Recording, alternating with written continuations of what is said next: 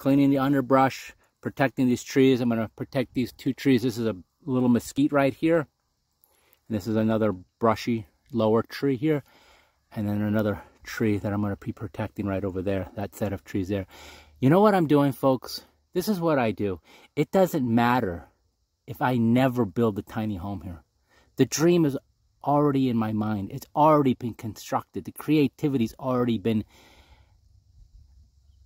brought out of me because it's all within me.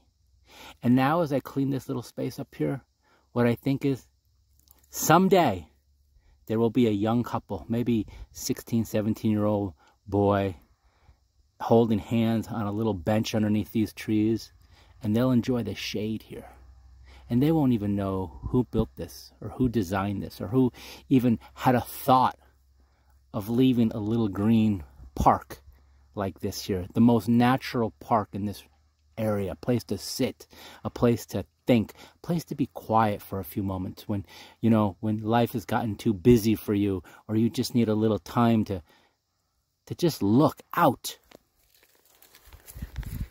at the beautiful scenery. And that, folks, is tiny, simple, primitive living. And it's a gift that I'm giving back to those who I may never even see or meet. Doesn't even matter. It's just a gift I'm letting go into the universe.